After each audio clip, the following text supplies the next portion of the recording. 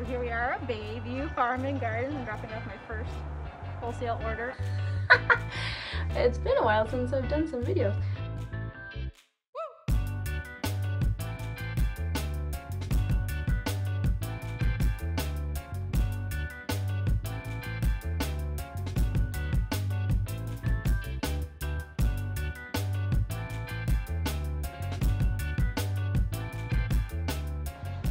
So today we're on Whidbey with our friend Jen and my husband Aaron, and we're making a drop off at Bayview Farm Garden because they are amazing. They're one of my favorite shops on Whidbey, and they actually just placed a wholesale order through my shop, which is exciting. Now that they're actually going to be selling some of my paintings and my stickers, which is super cool. I've loved their shop ever since I went to it back in, I don't know, 2018, I think.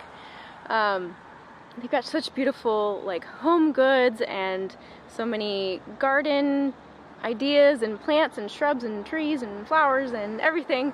So we're making a pit stop here at Langley, and then we're going to drive through over to Bayview and check them out and drop off my little order, which was just super exciting.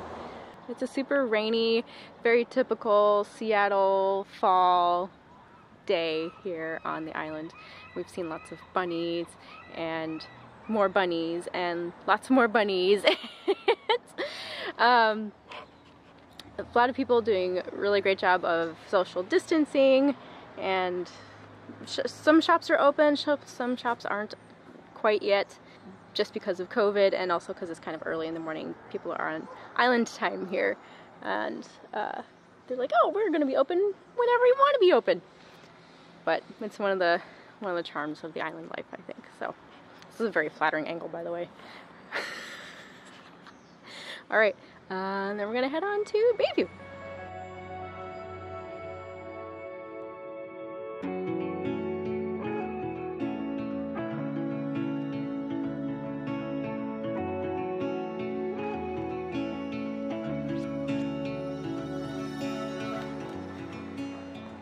Are we going?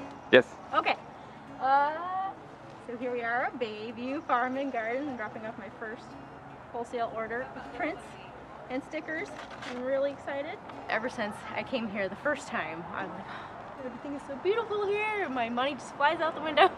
But I contacted one of the owners, and she was interested in some of my paintings and stickers, so that was pretty exciting. So we're dropping off a little order here today. So give you guys a little tour around the farm and garden store, and maybe a little bit of the interior stuff. So yeah.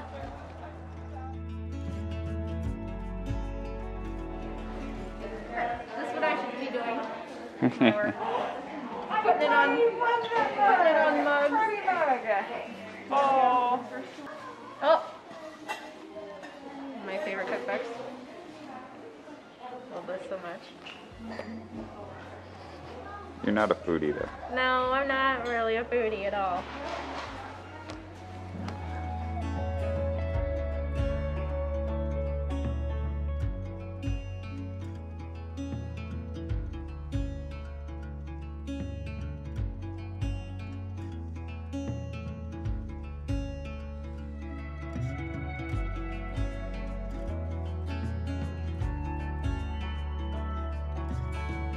Yeah, no, that smells Like amazing. a pie. Yes.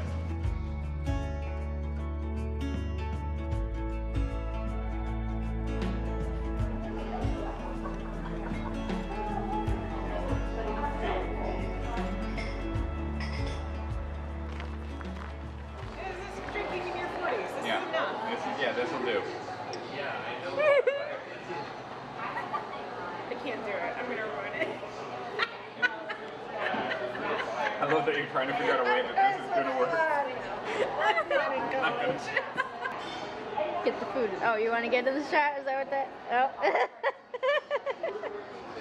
Ow! You don't even like crab. I know, and I haven't. Oh. No, here's a pie shop. Yep. Bye. Pie. Did you say pie? There is a pie shop that's not far from here. Oh, yeah. You see your eyes? I did. Forgot about that place. I would get larger living on this planet. Right? And then I could also like bike everywhere. Yeah, you just like that. Hi.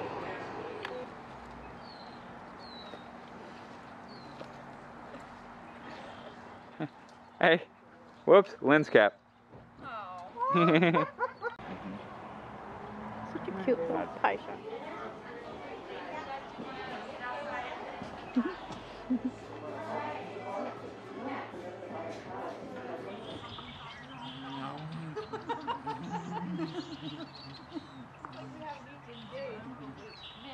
How's the pie? That's my favorite pie I think I've ever had. Right? It's damn good pie.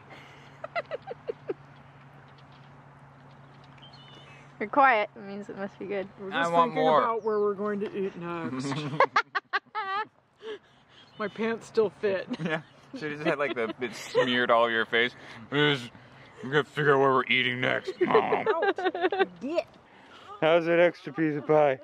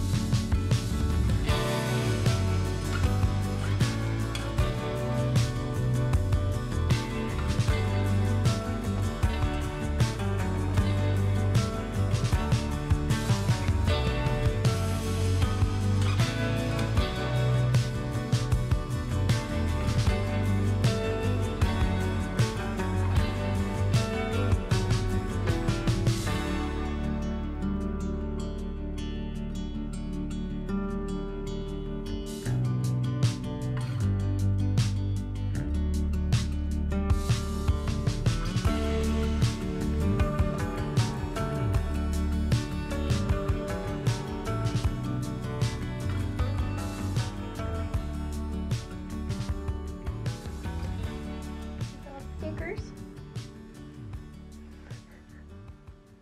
You gonna help? Oh, what's going on? What's going on in here?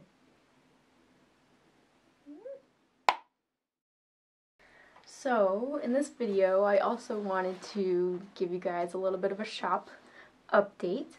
Now that the holidays are over, which, in hindsight, marketing Jennifer of 2020 should have done this maybe sooner so people could have shopped her site for Christmas a little more, but when you're working full-time in a pandemic and it's 2020 and you're working from home and you've got twin stepsons that are here every other week and things, you just get done what you can get done in the time that you have.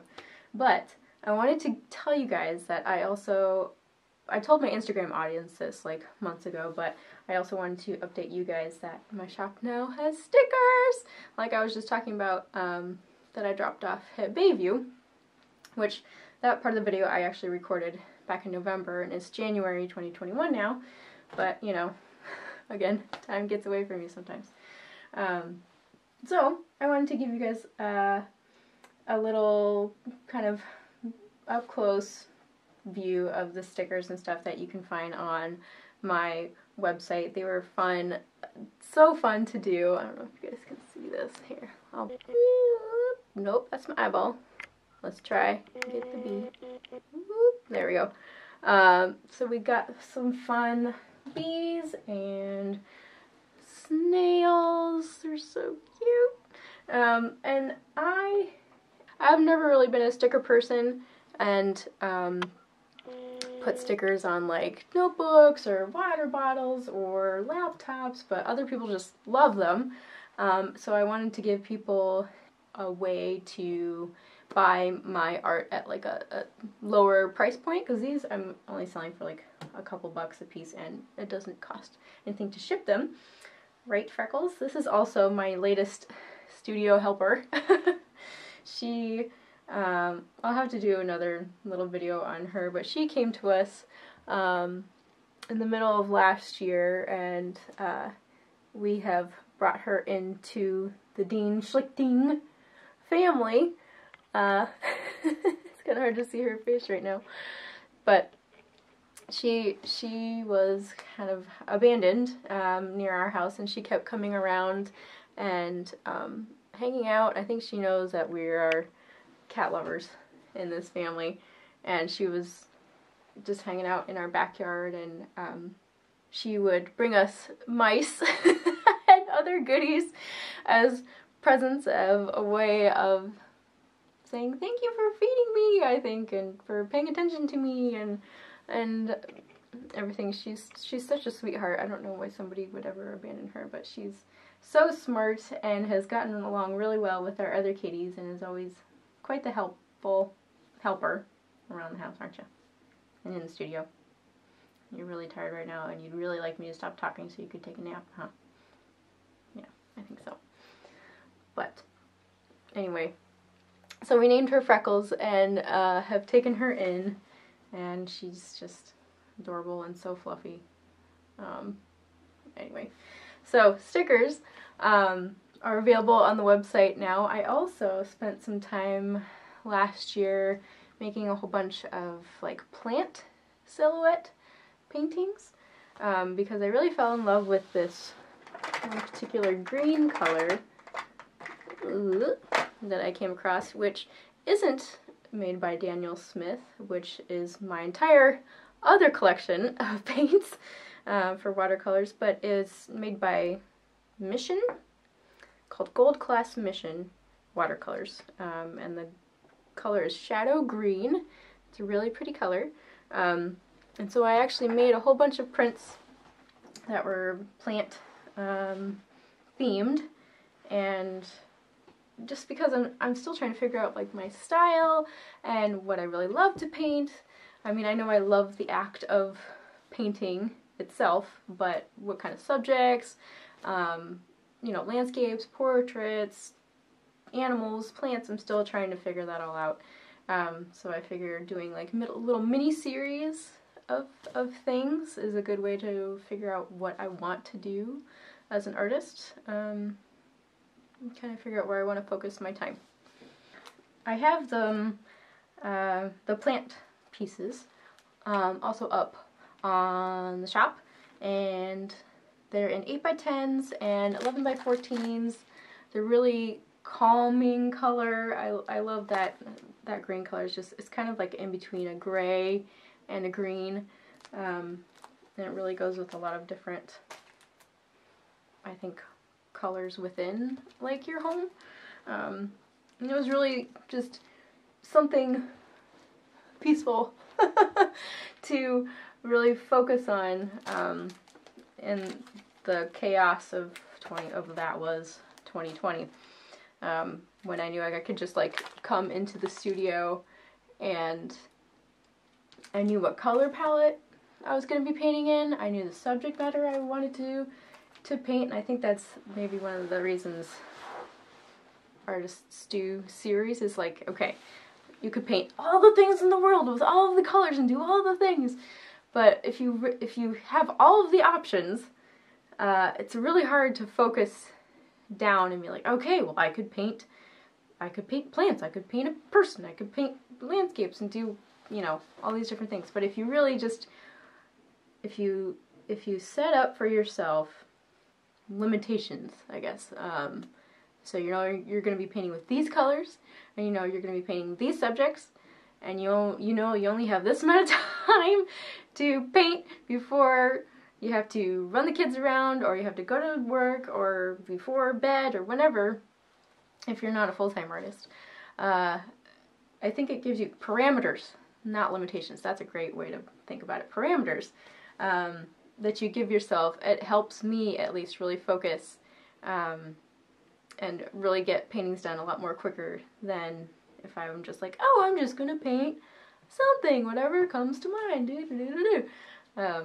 So I think I pumped these out in maybe a couple months, over the course of a couple months.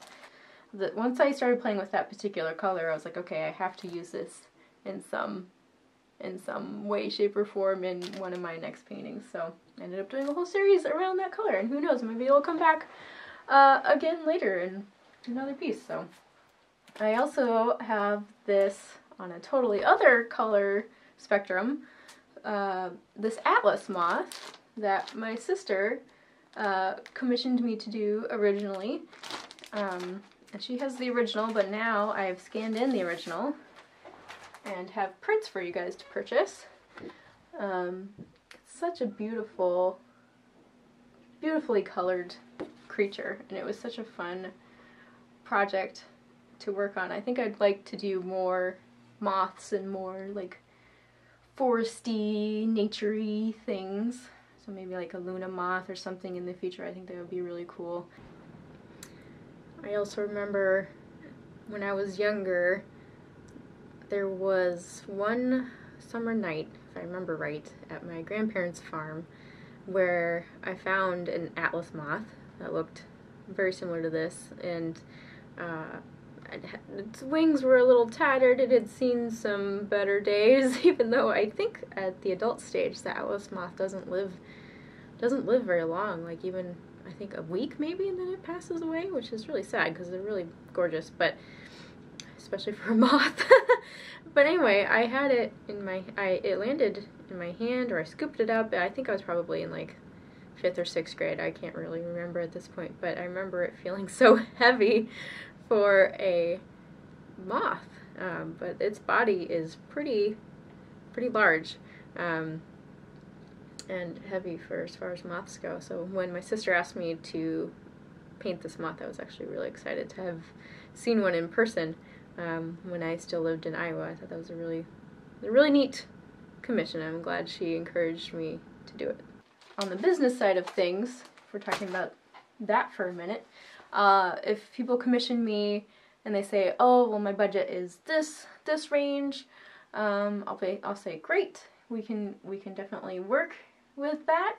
And ways that I keep the costs cheaper for clients sometimes is I will give them the original, but then I will say, this is all in the contract beforehand, I'll say, okay, you can keep the original, but I'm also going to make prints to sell on my website to other people.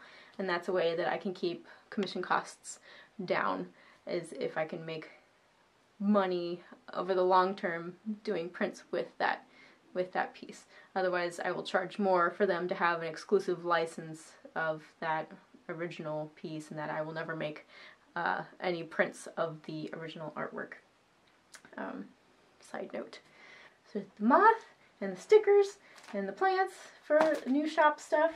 Oh, and this is exciting. On the video front, I also got, recently we got a Costco membership within the last year, which if anybody has Costco memberships, you know how dangerous they can be. They were selling, are selling drones at Costco, which, who knew? And they were having a really good sale on them, and I was doing a bunch of research because I've been wanting to expand my kind of shots within my video, so not just have like close-up stuff and some regular landscape stuff, but to also do some cool drone work. But I'm not going to shell out like $2,000 for a drone that I might like lose in the water or in the trees or something. And I'm sure you can get insurance on that stuff, but it just seems like a whole thing that I don't need to deal with right now.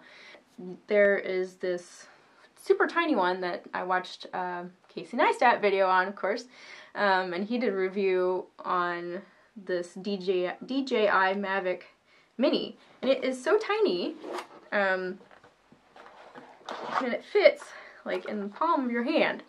Isn't that so crazy? It's so tiny, but everything like folds out and folds back in, so collapsible and like super lightweight. And this is the one drone that you don't have to get like an FAA license for, which is like a big deal out here, especially in Washington State. The weight and the size of this drone makes it so you don't have to get a whole bunch of licenses and clear everything because it's so small. And the flight, I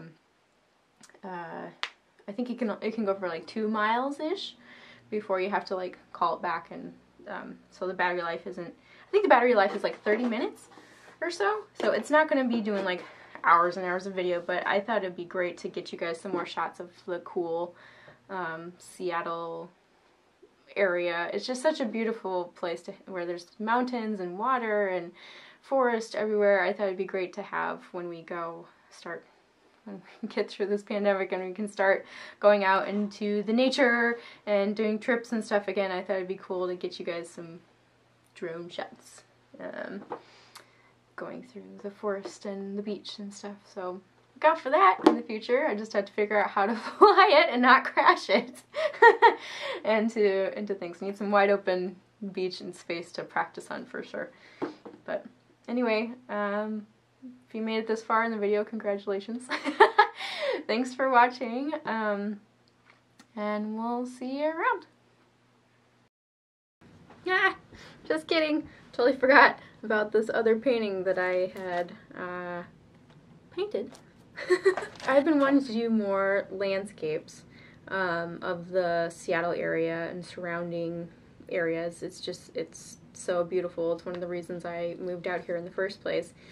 And when I was going through a bunch of my reference photos, pictures that I've taken around the area, I came across this one that I had taken when Aaron and I were on a walk downtown Edmonds, I think maybe 2 years ago, and it was like at sunset, and we had just had this great dinner at one of our favorite local spots, and it was such a pretty night, and I took a bunch of pictures of the sunset, and so I ended up basing this painting off of, I don't know if you can see that,